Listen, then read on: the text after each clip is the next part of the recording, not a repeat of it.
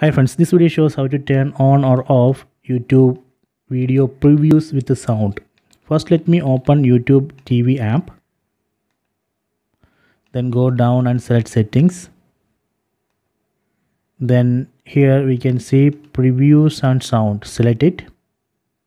As you browse, video will play with the sound. That is the feature. You can see right now it's on. So if you want to turn off, you can select off. If you want to turn on, again select on and press select or OK button on the remote. So right now it's on. So this way we can turn off or on previews with sound. So if you want to turn off autoplay next video, we can turn on or off here.